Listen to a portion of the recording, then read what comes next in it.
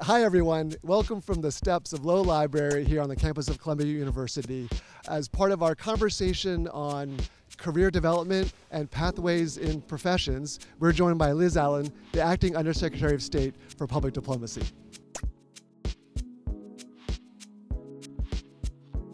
The first question I have, Liz, is how did you get your start? I am someone who thought I wanted to be a social studies teacher, actually. I had really amazing high school social studies teachers.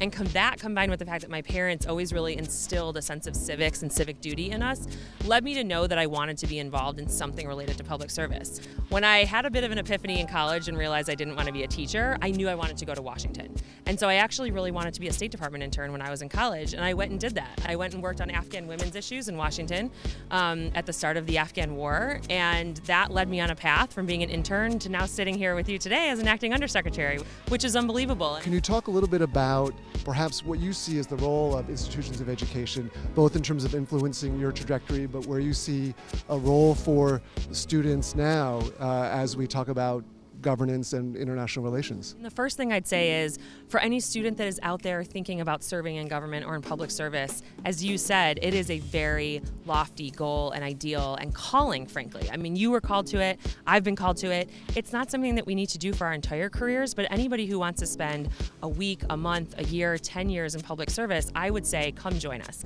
The question of finding your calling was important for you, but also maybe not planning too far ahead. What would you say about balancing planning and maybe taking risks?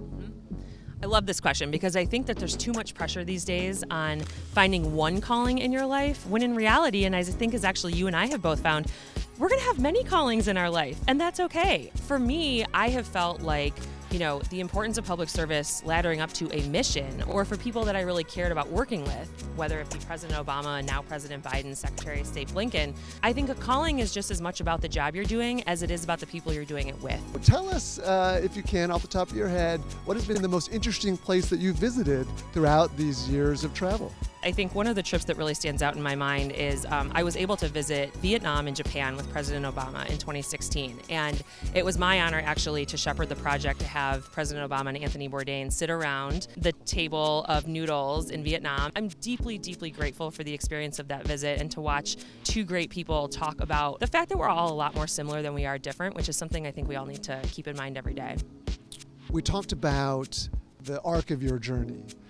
We know it all started in Buffalo. So can you tell us you're from Buffalo without saying you're from Buffalo? Ben, I'll keep it very simple. Go Bills. Nice, nice. Liz Allen, a joy.